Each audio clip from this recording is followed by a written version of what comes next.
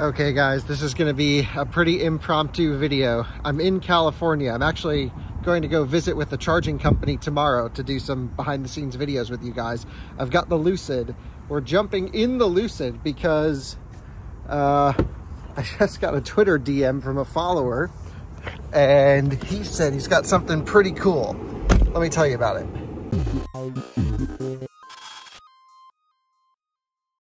So I got a Twitter message from Nick, and Nick said, hey, I work for a dealer group here in the San Jose area. I happen to be in Cupertino right now, but basically in San Jose. And he's like, we have, or I guess they used to be a new Coda dealership, Coda Electric. And they're like, we actually have a brand new unsold Coda that like someone discovered in the back of their parking lot. And they're like, what do we need to do to get rid of this thing? And I was like, well, I'm like 10 miles away, so I'm coming over. And that's exactly what we're doing now. We're gonna go see an unsold brand new Coda Electric. I mean, perhaps they'll even sell it to me. I don't know. I don't know if they're even able to sell it to me because the dealers went under and they can't retail. If they own the car, they should be able to sell it. I don't know. So many questions. I guess on the way, just to give you a little bit of background, I'll tell you more about the car when we get there. This is just coming off the top of my memory. Coda Electric started shipping electric vehicles. They were like Chinese cars that they adapted with off-the-shelf electric components. I believe it's an LFP battery pack, 31 kilowatt hours roughly.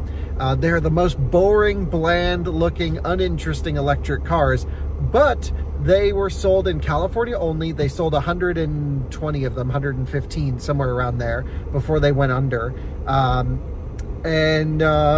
friend who has a YouTube channel called Aging Wheels here, he has one. And so the only thing I know about the Coda is from his videos. And so I was like, what the heck? There's a new one. I know he got his at really low mileage and it was like a disaster. But I thought it would be kind of cool to at least go check this thing out and relive a little bit of electric vehicle history here and go see a brand new Coda. It's still got the window sticker in the back window from the photos he sent me. So this is pretty amazing. So we're taking like the newest, most luxurious, most tech-focused electric car, the Lucid Air, to go look at, you know, a very primitive EV from over 10 years ago.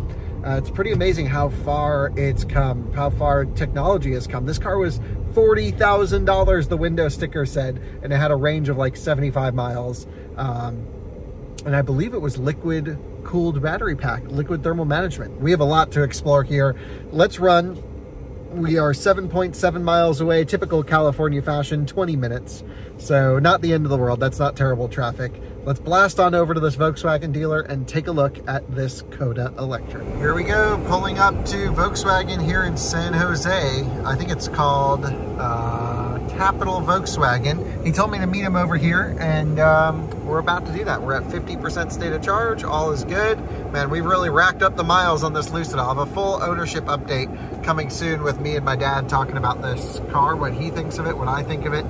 But let's go see what's going on over here. They got some Mach-E's, Broncos, ID4s. I see some Teslas.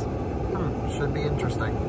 I've met up with Nick and Nicole over here, and we're gonna go take a look at the Coda. These guys are awesome, and sounds like the dealer group's super EV focused. They're doing something with a truck over here, but the Coda's in the back.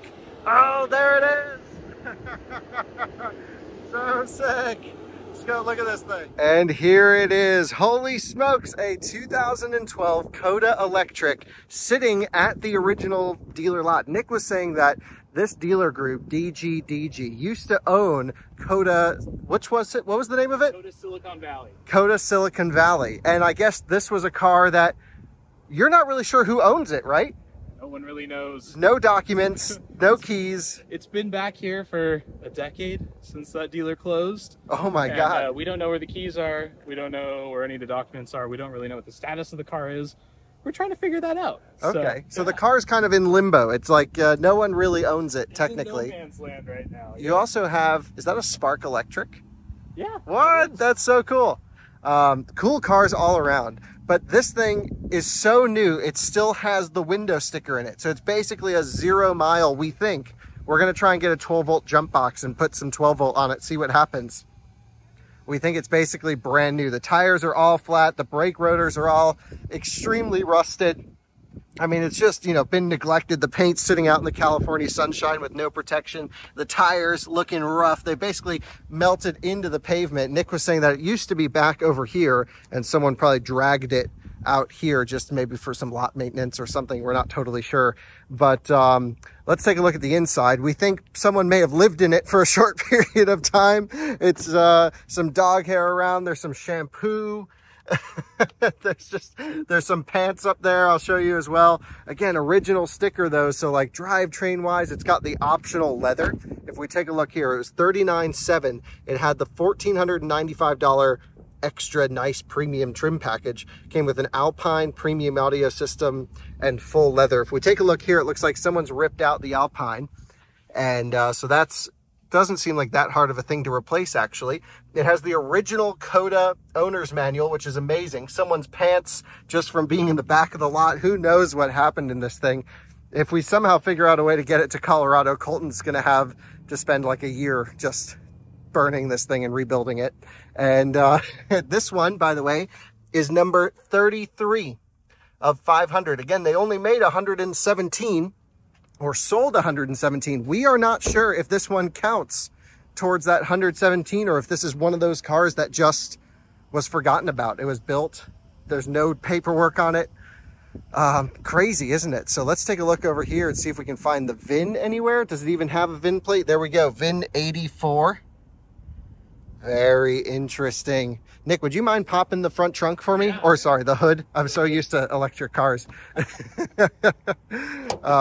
By the way, Nick and Nicole both have electric cars and tons of EVs around here. It's like super EV focused dealer group. Can't forget about this. Yeah, let's show everyone what's going on in here. This was in the glove box. It's a Coda branded zip pouch. And inside, we've got the owner's manual. I don't want to ruin the paint, so maintenance guide, quick reference guide, tire warranty stuff, more warranty stuff. I'm not sure the warranty is going to come with the car. And this is the coolest part. It's a sealed first 500, 33 of 500 keychain. That's amazing. It's the keychain that matches the car. So somehow wasn't stolen out of it when people were living inside of it. We don't know if anyone lived inside of it, but something happened. So yeah, stuff. We are not going to ask any questions or try and review any footage from the last 10 years. But I mean, it all seems there. The battery's in it. The high voltage components are in it. I mean, it kind of just seems like it's never been used before. And so you can see here underneath everything going on. You got your 100 kilowatt electric motor. You have an onboard charger. You have your 12 volt battery. Wow, fuses right over here as well. Some HVAC stuff. We'd definitely put some new filters in this thing if we figure out a way to get it. Pretty incredible how poorly it's held up considering it hasn't done anything. Exactly. Really a testament to that Chinese build quality. It is technically an American electric vehicle. One thing that's interesting is if we were to figure out a way to title it, does it technically qualify for the $7,500 tax credit? No idea. I actually think it would. Do you think it would? Because it would be from a new car dealer. New car? It's never been claimed. You'd have to like, I don't know if the manufacturer may have to register it. I doubt it. It doesn't matter in our case anyway, because we'd buy it under the company and it wouldn't actually be much help to us. But I don't know. We can't really open up the charge port. We might have to pry that open. The trunk is locked right now, so we're getting the 12 volt jump box. Try and put some power to this thing and see what happens. I don't know much about the Coda, but LFP battery is my understanding. Hopefully when we get some power on, it'll tell us the mileage in here. And I mean, it doesn't smell bad in there at all. This seems to have just kind of shrunk and delaminated, but that just seems like a glue problem, not actually like any damage. I think that was just aging due to temperature differences. Wow, it's a brand new Coda, and years after this thing. I mean, does anyone even remember the Coda? I've only seen one on the road. Around here, have you seen any? No, never saw one. I think I saw one at the Silicon Valley Auto Show back when it first came out like 10 years ago, and like that was it. That's crazy. That in this car. Amazing to think that this launched around the same time as the Leaf. Yeah. Around the same time as... It was pre-Model S, I think. Yeah. Right around the same time when the concept of Model S came out. Yeah, right around Model S.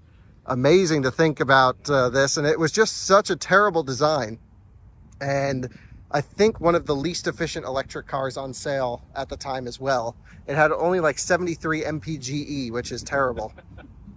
So yeah, let's, Nicole's running to get the jump box. Let's wait for her to come back and see what happens. See if it explodes when we put some low voltage on this thing. I don't know.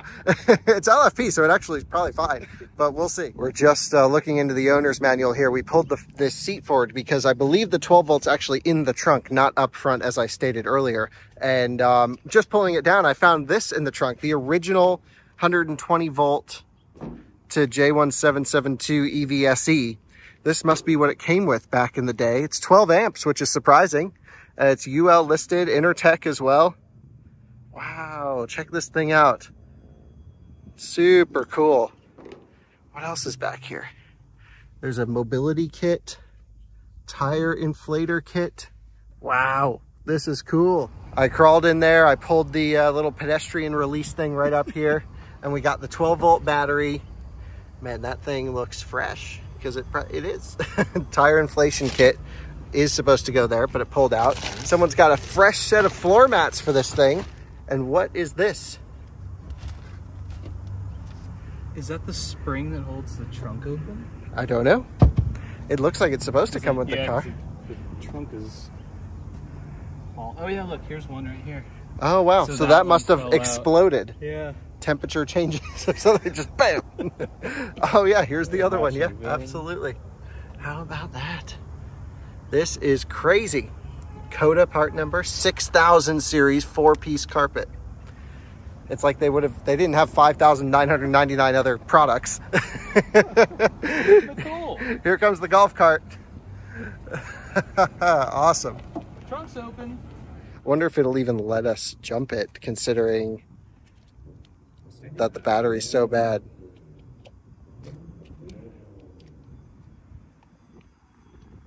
All right. Oh, I heard some clicks.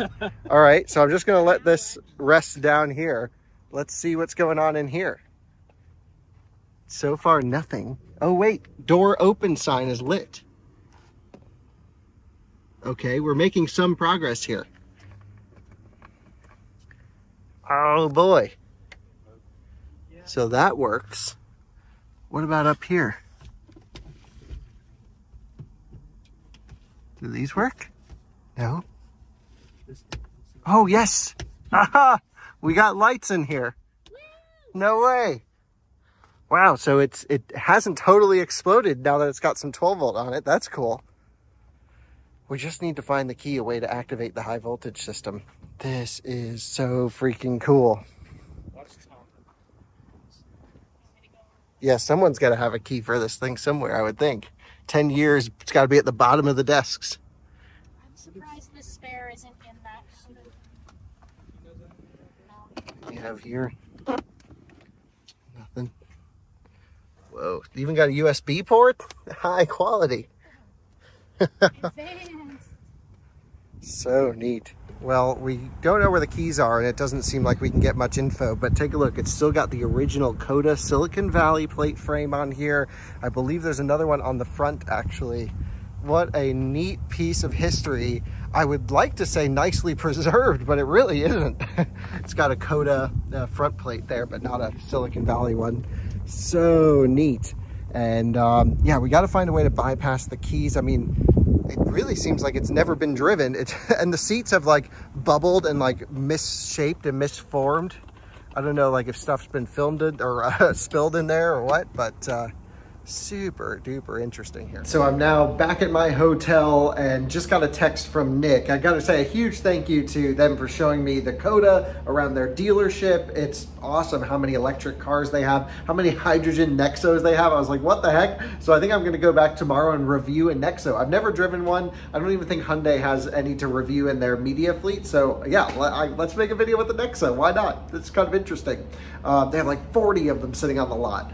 Maybe good reason for that. I don't know. But Nick said that they're going to go through the state bonding process to try and obtain a title to the Coda. Since they've had it for 10 years, no one else wants it. And then they can sell it to me. I don't know what they're going to sell it to me for. Probably nothing. I don't even know. There's no recent transactions on Coda. It's probably worth $1,000. I don't even know. But how cool would it be to have one, go through the process of getting that fixed up, and who knows, it's probably not going to cost anything, if maybe a little bit, but we'll see. We'll work with them on that whole thing, see if it's even possible for them to sell me the car. I'd love to get it, trailer it back to Colorado, try and figure out the key situation, get new tires, new brakes, see if the battery is good, and then drive it. Why not? It's so weird. It's so cool. So we'll see what happens. They're working on that. Can't thank you enough for watching this video. This is just the cool opportunities YouTube brings. We have the best viewers. I always say this. And you guys hit me with some really interesting stuff. So the Coda Electric, who knew? I'd say there's probably a 50-50 chance it ends up in our hands or not. But either way, a very interesting story. I'll certainly update you if there happen to be any updates into the future. So thanks for watching. See you in another one soon. Bye-bye.